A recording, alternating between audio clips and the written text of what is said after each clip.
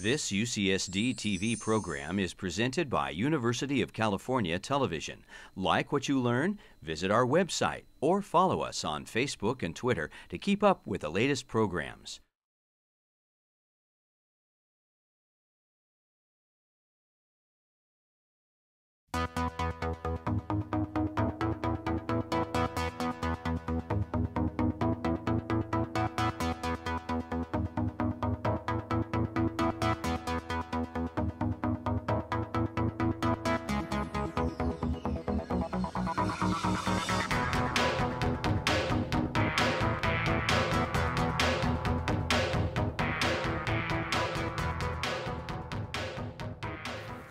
Hi everybody, I'm Dr. David Granite, and welcome to Health Matters.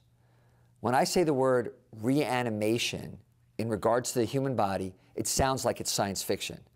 But today we're going to find out, like we do a lot here on Health Matters, that science fiction is becoming science fact with a lot of hard work by a lot of very smart people. One of them is here with us today, Dr. Justin Brown. Welcome. Thank you.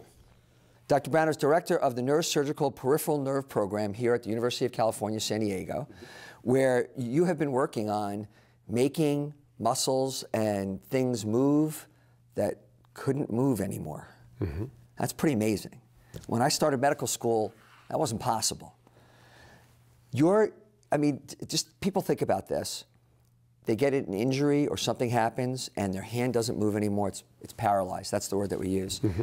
And they think it's forever. It used to be. But you're able to make that move again? We can make a move again. And believe it or not, this has been going on for about 100 years now, but it's always been in pockets here or there. Some of the things we thought we discovered about 10 years ago, we can look up reports from Russia from 1940 and find somebody there had discovered the exact same thing. So it's not really brand new technology, but I think we have a better grasp and understanding of it now than we did back then. Yeah, everything old is new again. That's right. To talk about this, I think we need to set the stage about how nerves and muscles talk. Sure. And how it works normally, and then what goes wrong. Okay. So how does it work normally? So normally the brain has to communicate to the spinal cord, and the spinal cord has to talk to the muscle to make that muscle move. So just to simplify it, it's the cable, like your light plugged into the socket in the wall. If that cable's broken, the light goes out. If the nerve has been cut in two, that muscle no longer moves. And so the idea is to bring that communication back to the muscle. So the spinal cord is once again talking to that muscle and causing it to move once again. The old days, nerves, once they were cut, if you got lucky, maybe they reconnected. Mm-hmm. And I remember being taught that they barely grow, and this is 30 years ago. How do you get a nerve to talk to each other again once it's been separated? Sure. Well, what a lot of people don't understand is once they're separated, there's a part that's connected to the spinal cord and it keeps the wires. There's a part that's disconnected and those wires sort of get eaten up and it ends up in an empty conduit. And the idea is to put the train tracks back together to get this train from the proximal end to grow all the way down to the muscle in the distal end. Unlike that, and people get confused, the central nervous system, the brain and spinal cord do not grow well. The peripheral nerves are set up to grow, but there are a lot of parameters that we have to pay attention to. How long it's been since the injury, how old the person is, how complicated a nerve it is. Several of these things we want to pay attention to before we plan how we're going to reconstruct. So to use your analogy, if it's a railroad track and you've waited too long, it's disintegrated too far, grass has grown over it, it's been destroyed to a point where you really can't get it to grow back in that pathway. That's right. So if someone has, is it usually an injury that causes this? And what type of injury would you classically see this? So the worst injuries we see are the motorcycle accidents, and it's the bundle of nerves that come out of the spine of the neck is called the brachial plexus. And when a patient is thrown from a motorcycle and they land pulling their head away from their shoulder, it will often rip these nerves, and so the arm hangs limp at the side. And so that's one of the most challenging nerve repair cases we have. And so, I mean, I remember when I was in medical school, I was in Connecticut, people didn't wear helmets. Right. And so they would get brain damage. Now with helmets, you're getting it's a lot better to have an arm damage than your brain damage. That's right. So classically, they have this damage to this complex of nerves that come out of the spinal cord down into the arm. Mm-hmm. If you do nothing, what happens? Well, there's variable degrees of injury. So we need to find out what kind of injury it is. Has it been stretched, in which case it could grow back, or if it's been stretched too far, sometimes it'll just form a scar tissue there, or if it's been plucked out of the spinal cord, we know we're done and it's not going to grow back on its own. So you have to sort of figure out what kind of injury it is first and then come up with a plan of how to get it back. There are a number of injuries where we see it looks very paralyzed early on, but within about 3 to 4 months, things begin to wake up. So you talked about not waiting too long. That's right. But there sounds like you don't want to go too soon either. Well, you want to give a chance for recovery. That's right. You want to get your evidence as quickly as possible. So if the patient comes in with a completely paralyzed arm and we would then image him and find out, has it been plucked from the spinal cord, or can we see separated nerves? What kind of image? A CAT scan, myelogram, CT myelogram, or an MRI. Okay, and so these are either radiation or magnetism. That's right. Using to look at it carefully. Can you see down to the level of peripheral nerve on these kinds of scans well enough to determine the type of injury you discussed, from whether it's been plucked out, stretched? Can you tell the difference? A lot of times we can, particularly the one where it's pulled out of the spinal cord, because when that happens, there's fluid that lives around the spinal cord. And when the nerve has been ripped out from the spinal cord, that little fluid creates a pocket on the outside. So that one That one can be easy. Okay, sometimes. And then the others, if it's close, you wait a little bit to see if they recover? That's right. And is there something that the person who's waiting, if somebody's at home and has had this injury, is there something they can do to help themselves? Is there something that the native body does to help reconnect this, or if there's stretch to heal it? Well, not a lot that we can do to make it grow better or faster, but the important thing for them to do is maintain the range of motion in the meantime. Some folks will ignore the arm, and then by the time it comes for it to recover, they've developed contractures and their hand no longer opens and their elbow is too far flexed. And then secondary procedures need to be done to loosen it up so that it can move. So maintaining is the big deal. Maintaining it in the meantime. Okay, so if we weren't trying to reconnect the nerves, was there anything else? Or is it sit home, pray, and hope? But if somebody doesn't go in and do something, it's just cross your fingers, pray? If we know it's not going to recover, you're saying? Yeah, I mean, if it's a plucked out injury. If it's plucked out injuries, that's right. It's just not going to come back. There's no way that if it's been plucked out that anything is going to grow back down that to recover that muscle. So then what techniques you alluded to people have tried stuff in the past. What's led to what you're able to do now? Sure. So the same way people have been approaching spinal cord injury recently is that desire to recreate a normal spinal cord. That's the original way people approach these big nerve injuries, is they wanted to rebuild the nerves the way they originally were intended to be built. So you would take grafts. So every part that was damaged, you'd find a nerve somewhere else in the body and you'd build a bridge, and we'd do it way up in the neck. The things that we know that impede good success is the distance from the repair site to the muscle, the amount of time it takes for that muscle to get reinnervated, and the amount of time after the injury. And so the strategy is, let's not try to rebuild the normal nerve. Let's try to find a strategy that recovers it quicker. And so one of the best ones we've had is when the shoulder and biceps are up but the hand works perfectly, instead of reconnecting it up here, we actually splice one of the nerves that goes to the hands down here and then connect it about 1 centimeter away from the biceps. Got it. And the idea is that if you get it moving or connect early, then eventually the body will figure it out? The body will figure it out. So they may go through a training phase where he has to make a fist and the arm begins to come up, and then the brain will figure it out, and after time he just automatically thinks, flex the elbow, and up it goes. Kind of amazing. It is. It is. The brain does amazing things. It has so much plasticity or ability to make up for things we wouldn't think would be easy to figure out and then make them normal for a patient down the line. It's wonderful. Well, it's funny because we've talked about here on Health Matters previously people who have phantom limbs where they've lost an arm but they feel like they still have it. Right. It's almost like the brain is still trying to be plastic, still trying to make something move, and you're giving it a chance to do that. I mean, this is not a phantom limb. You're actually saying, okay, here, go play. I mean, connect it and figure it out. That's right. So that surgery, we're not talking about large surgery. This is all very small, delicate surgery. Right. How do you do that? Well, we do it with a microscope and micro instruments. We use, when we actually put the nerves together, we use a suture that's probably thinner than my hair with a microscope, and we, actually suture the nerve ends together. I'm sorry, but it sounds unbelievable. We're suturing nerve ends together. I mean, that people, I think, sew hems on dresses or pants. We sew it. Those are big stitches. You're talking about very delicate tissue that you don't want to damage it during the procedure. It's already been damaged. That's right. And you've got to put it back together, and you've got to dissect it out and do that. There's a lot of training that goes into that. There is. So let's just take a second, and we're going to torture everybody for a second and tell them how many years it took before you finished training, just to get finished training. Sure. So you had med school? Did the med school for 4 years, obviously, and then neurosurgical residency, when I finished it, it was still 6 years. It's now become 7.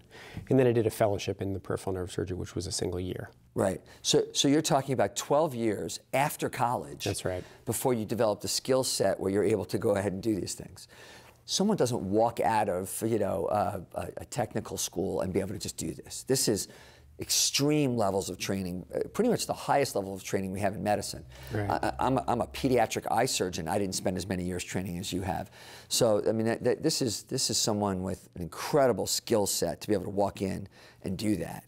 But you don't work alone when you do all this. You have sometimes plastic surgeons and neurologists, and there's some teamwork that goes in. That's right. How does that all work? Yeah, we have put together a nice center here. So part of the diagnostics in getting these injuries figured out is, one, having the proper MRI protocol. When the patient has an injury to their nerves, they can't just go to any MRI shop down the road and get an image that will show us the detail we need. So we had to have radiologists who are willing to tweak what they're able to do to get a better picture of nerves. And then we need a neurologist who understands what I do. Like, many neurologists can do EMGs, the studies where they put the needles in and test the nerves and the muscles, but it takes somebody who's interested and understands what we do to be able to give the answers that we're looking for. What is it that you're looking for that they need to tell you? How do they help you? Okay. One is they can give me a little preview on whether something's recovering or not. Before we're able to see the muscle move, when he puts that needle in there for the EMG and asks the patient to try as hard as he can to move, and we hear a little pop, pop, pop, that for us is a nice little preview that probably 2 to 3 months from now, that arm is going to be flexing without difficulty, so let's not bother repairing that. Let's move on to one that does not give a response. Like every good surgeon, knowing when not to operate is right. one of the most important decisions that we make. That's exactly so that information helps. Is there other information that they give you? I mean, is muscle damage that's irreparable, can they find? Or is there something that would stop you, not because of a positive, but because of a negative?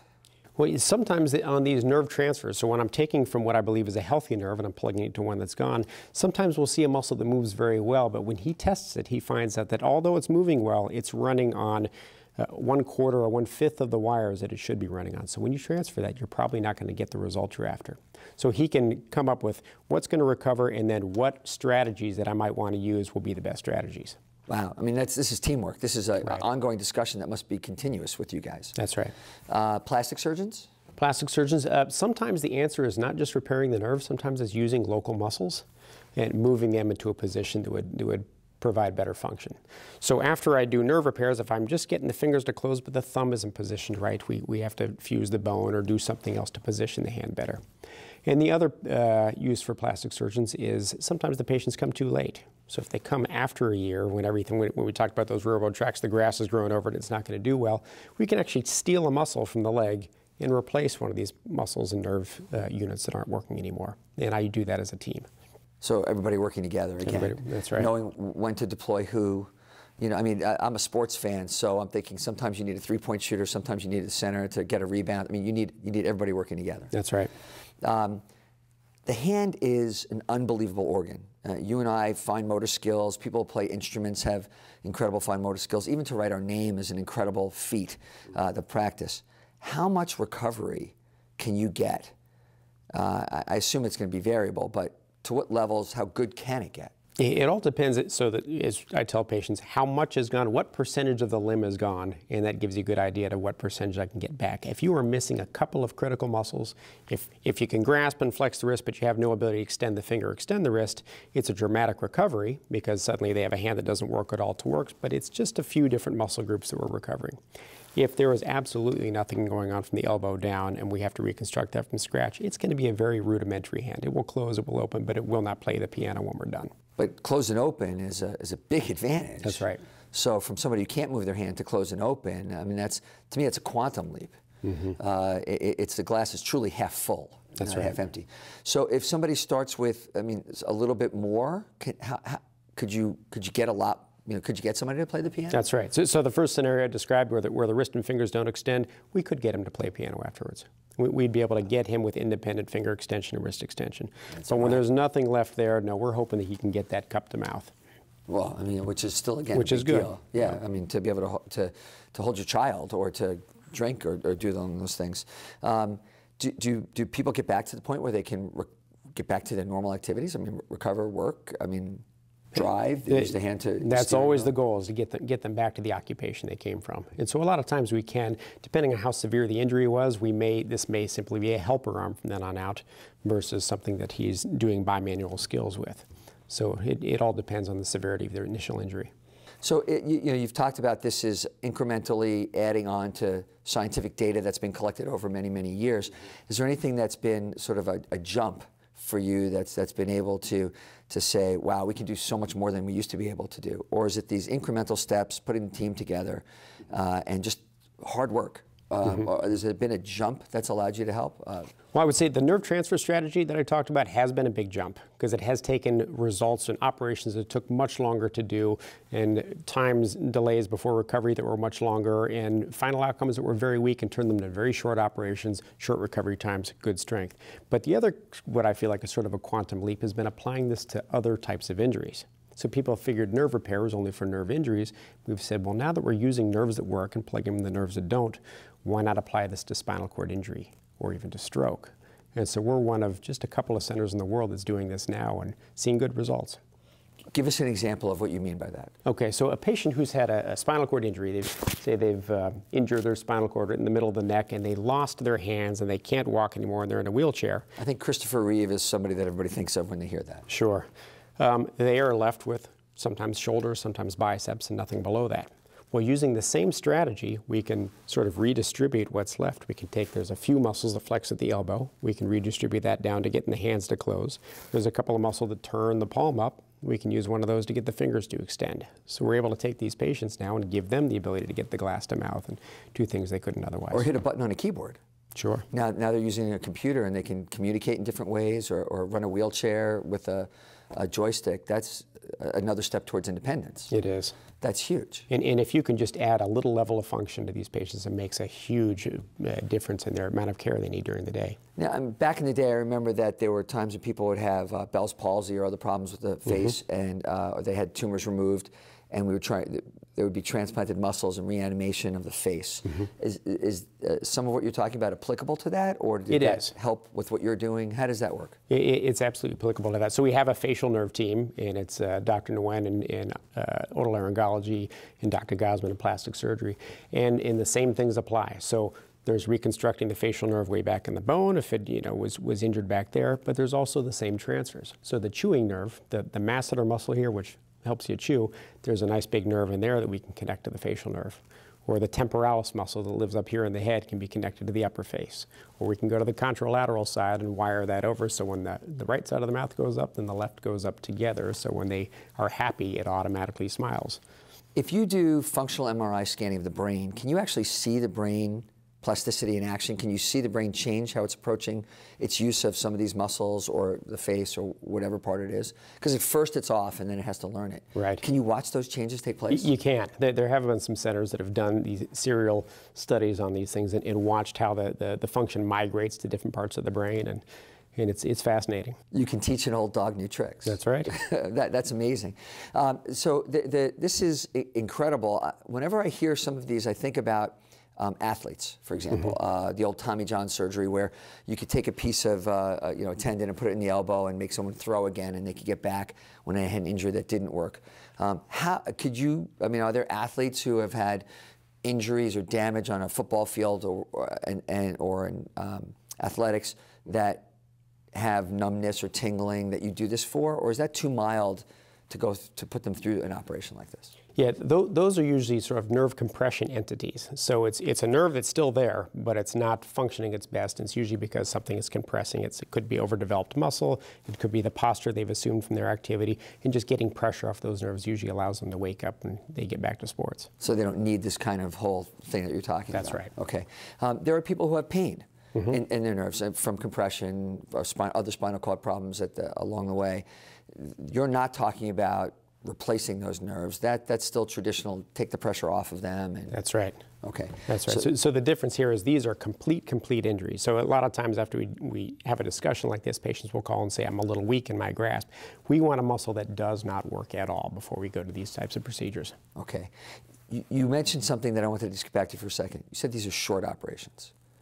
It depends. Compared to what it used to be. Compared to what it used to be. What does that mean? You know, is to you 5 hours a short operation? Is it an hour? I mean, how long does it take now for you to a typical case? How long would it take you? So if we're doing separate nerve transfers in the arm, each nerve transfer can be about 3 hours. Okay. So previously, when we were reconstructing the entire brachial plexus, it could be a 12-hour, 15-hour operation. Yeah, I wanted people to hear that because in ophthalmology, 3 hours is a long case. Right, okay. But for neurosurgery, 3 hours is a relatively short case compared to a 12-hour previous case.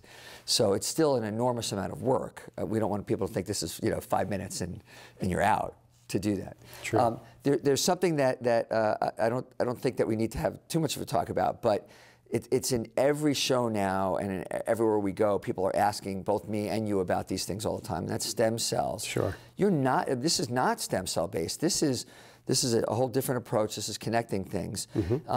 Is there, just because people are going to ask, is there a role that stem cells will eventually play, you think, in helping connections or in the future?